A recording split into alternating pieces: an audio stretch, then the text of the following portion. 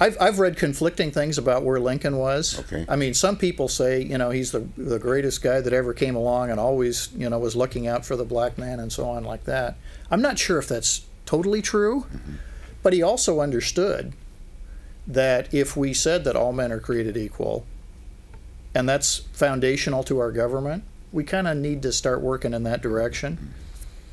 And I think my understanding is, from what I've read about Lincoln, is that he was an abolitionist, but not a real fervent, you know, on fire abolitionist.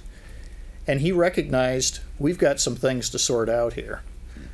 And fortunately, a platform for him to speak about that came along when the Republican Party was formed in 1854.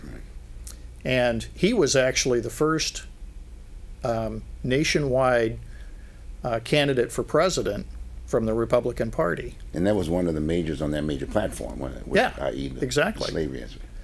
So he started down that road, but he also recognized, again, political compromise comes into play, that there are a lot of people who disagreed with him. And so he kind of had to lay some groundwork, ultimately leading up to becoming president and then having a platform. I mean, he didn't get much of a honeymoon period when he was elected president, because other states started seceding on him. So in the grand scheme of things, he had the right idea, but it took a while for him to bring anything to pass. But the issue was on the table. The issue was absolutely on the table. And it represented a whole bunch of back and forth, you know, in terms of political power during that whole period of time. And what about blacks' involvement in the political process during that particular era? Were there any significant times, events, or whatever? Well, I think it's interesting, and I've always thought this. Frederick Douglass is one of the few black men that is talked about a lot in history classes. Right.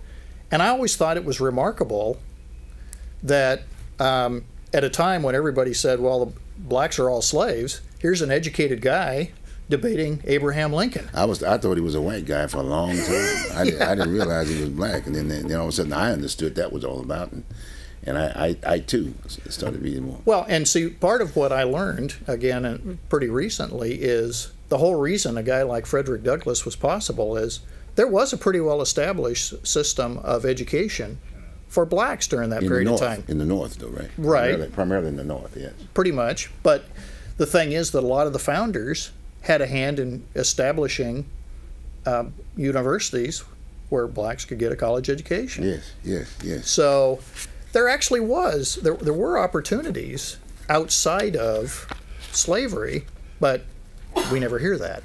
That's not taught in school. I know I'm getting ahead of myself a bit. We're getting into politics aspect here. Now this new Republican Party, if you will, and that you made mention about in part of the deal here in some of your research, that blacks actually created the Republican Party, started the Republican Party in Texas. Well, that's not the first instance of the Republican Party. That happened after the Civil War. Because Texas, of course, was in the South. Right. But yeah, again, what most people don't know is if you look at what was going on around the time of the Civil War, by and large, it was a Republican-Democrat thing. Right, exactly. Okay. And since the Democrats pretty much control the South, what do you think the chances are that the people who had been enslaved in the South are going to be Democrat? I mean, it's just not going to happen. So there were a whole bunch of, I think there were like 120 blacks and like 20 white men that formed the Republican Party of Texas in 1867. 1867. Yeah. Right after the Civil War. Now that was back in the day when blacks were Republicans. Jeez. And what about this Klan thing? I mean, that was the other thing too. The Klan played a very prominent role in the Democratic Party, as I understand in history. Well, and you know, I don't want to candy coat. I mean, there's a lot of stuff about the Klan that can't be justified. Right. But what most people need to understand is that the Klan was initially formed by Southern Democrats to put down Republicans. Okay? And because most black men at that time tended to be Republican, guess what? So my understanding is that back during that whole period of time, in the early years of the Klan, there were about 4,800 people who were lynched. And we all know that happened. And what most people do not know is that probably 1,500 of the people who were lynched were white. So a third, roughly. Now, we all know that black people were lynched during that period of time. You can't put a pretty face on that. No, it's true. That's right. But it was really a Democrat versus Republican thing initially. It wasn't white versus black initially. It's politics. Yeah. It's strong politics. We had partisan politics even then, I guess. Is that what we have today? Is that I've heard that. Okay. So let's go through the time. Now, after the Civil War, let's talk about, again, participation and the issue of African Americans. You know, naturally, we've gone through various entities or whatever, but what about that? What about those areas? You want to talk about the Civil War or after the Civil War? Right after the Civil War now. Let's talk about... Well... In fact, we might mention a minute about let's take a moment about the Civil War aspect of it, because the number of African Americans that participated, some 300 and some odd thousand, that's the Buffalo Soldiers and this, that, and the other, you know, that kind of a deal. So I want to make sure we mention that. Well, obviously, you know, one of the things that's well known about Abraham Lincoln is that he did the Emancipation Proclamation early in 1863, and that kind of was a shocking thing in many respects, but it was a reflection of him getting to the point where we've got to start making some progress there. Well, the Emancipation Proclamation obviously was not received in the South, and it wasn't honored in the South. But that set the stage for a whole bunch of other things. And the Republican Party, again, said in their platform in 1864, we've got to start actually incorporating some things that make it possible for everybody to participate in what's going on. And the first step that came out of that Republican Party platform was the 13th Amendment abolishing slavery. Now, again, that didn't get any traction in the South at the time, but it was honored in the North, and it was possible because only anti-slavery people basically were voting for it. Okay, and the 14th Amendment came along, you know, a couple years later, and the 15th Amendment, which did away with various sorts of requirements for voting and so on like that. So during the period from about 1865 to 1868, we passed 3 constitutional amendments, all driven by race. Okay? And then what came after that was a whole bunch of civil rights legislation, which again was driven by the Republican Party platform to make it clear in the law that everybody should enjoy the same civil rights. Most people today tend to think that the civil rights movement somehow magically appeared in the 1950s or the 1960s. Well, it didn't. It started way back in the Civil War era and Reconstruction.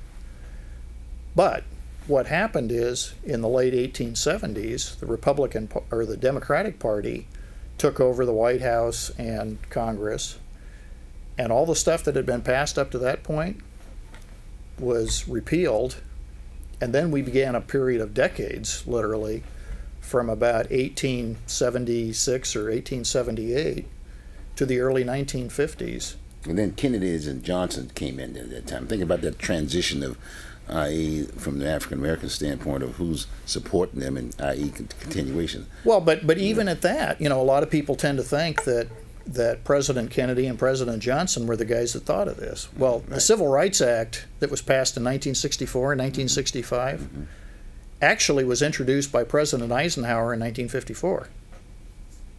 And guess who was opposing it? The Speaker of the House, who would later be President Johnson. So then you fast forward 10 years, and all of a sudden they're for what they used to be against. Okay, and obviously President Kennedy was no longer part of the picture.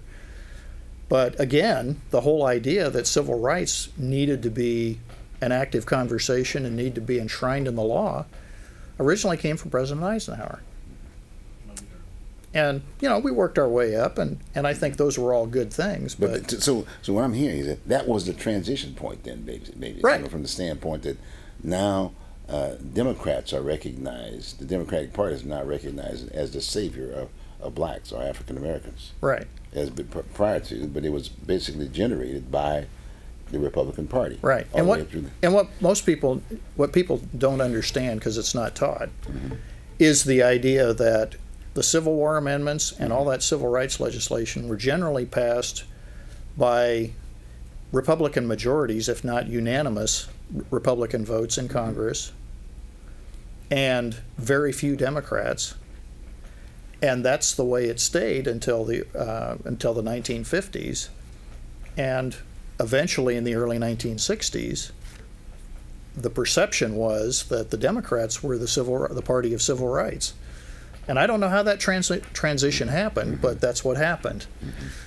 So it's interesting to look at the period of time from the late 1870s to the early 1950s and realize that, there was a lot of bad stuff that happened, and segregation and all those things that we know in modern times, that's when all that happened. And we're fortunate that cooler heads prevailed and the Civil Rights Acts were passed, and they've been amended over time, and we've made some really serious progress. But it led a tortured history up to that point. Let's get some other notable time. We may be going back and forth, by the way, folks, in regards to this conversation that Herbert and I are having, but bear with us. We're just trying to get the information out there for you. It's very important. It's a very important deal, and I would suggest very strongly that you pay attention from the standpoint of saying you go out and do a little research and get a feel of what actually transpired, because I think it's very, very important during these particular times. We're having some, and that's one of the reasons why we're bringing this particular show at this point in time. We're having some very, very tough times, and so it's a meaningful time from the standpoint that we've got to join together to, i.e., resolve some of the issues that are facing us today, big time. So it's very important. Well, and I think part of we've talked a lot about education and how we don't know the whole story. Exactly. I think what you just said is really, really important, because the historical record is there. It's a question of whether people look at it and learn from it. And many people watching may think that I'm an apologist for the Republican Party. Well, that's not really the point. The point is we're trying to fill in some gaps and correct some misconceptions that people have had for a long time.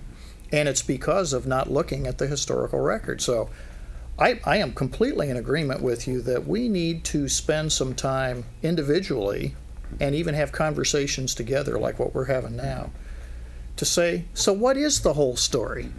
Let's fill in those gaps. Let's understand what really went happen, not just the pre-digested version that we tend to get in school. Exactly.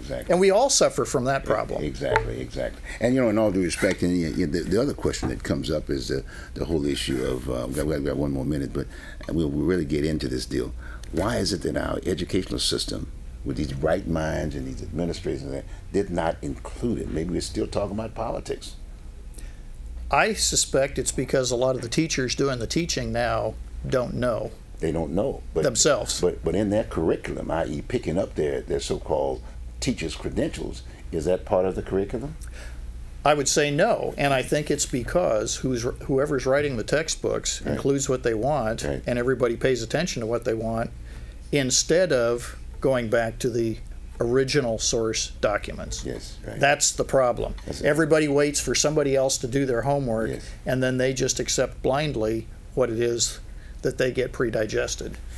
On that particular point, what we're going to do, we're going to take a short break, and I would remind you to again put your recorder on and get a little bit more information. Okay, we'll be right back and with Herb, and we'll continue this conversation.